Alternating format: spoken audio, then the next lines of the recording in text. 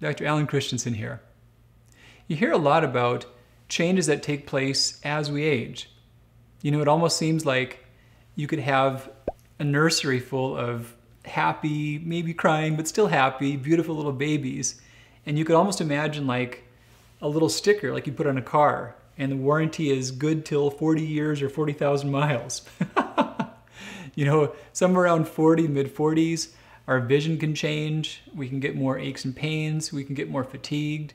It ties to a drop in hormones, but why do they drop? You know, why do they drop around that time? Why wouldn't we be healthy to 100? You know, it's a good question. The answer, surprisingly, comes from the science of evolutionary biology. It turns out that our health, our traits, how our bodies work, is really a function of what makes us effective at surviving, not getting killed, getting ourselves fed, and making a baby every now and then. The better we are at those three skills, the more apt we are to pass on our genes. And the more our genes help in those three skills, the more those genes become common. Now here's the catch.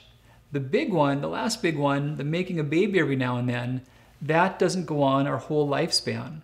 So up to the point of reproduction, perhaps 40s, mid-40s at the most, up to that point, the healthier we are, the more we pass on our genes, and the more those genes become common.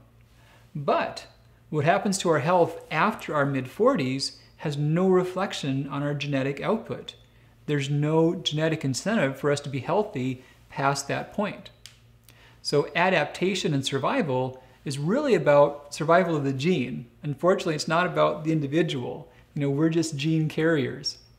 If there was some crazy way in which you had babies in proportion to your age and you had more babies the older you were, we would see people with lifespans to hundreds of years of age because there'd be a genetic advantage for that.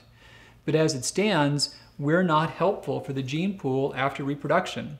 Some have gone farther and argued that it may even be better if we're not in the way eating up all the younger people's bananas. So there may be a disincentive for us to be healthy after our reproductive years. That's one of the concepts behind healthy levels of our hormones and keeping them as they were, not at adolescence, but as they were perhaps mid-30s or early 40s. We're kind of cheating what the genes have in mind for us and what they have in store for us. Many talk about why would we do something different than what our bodies want if they want to have this drop-off? Isn't that natural? Well, it is natural, but it's not really in our personal best interest. So thankfully, we can have hormones as they were when we were in our prime and still have the benefits and the wisdom and the experience of our later years, and we can tie that together. And that's some good stuff that we've gotten from natural medicine and science being brought together for our health.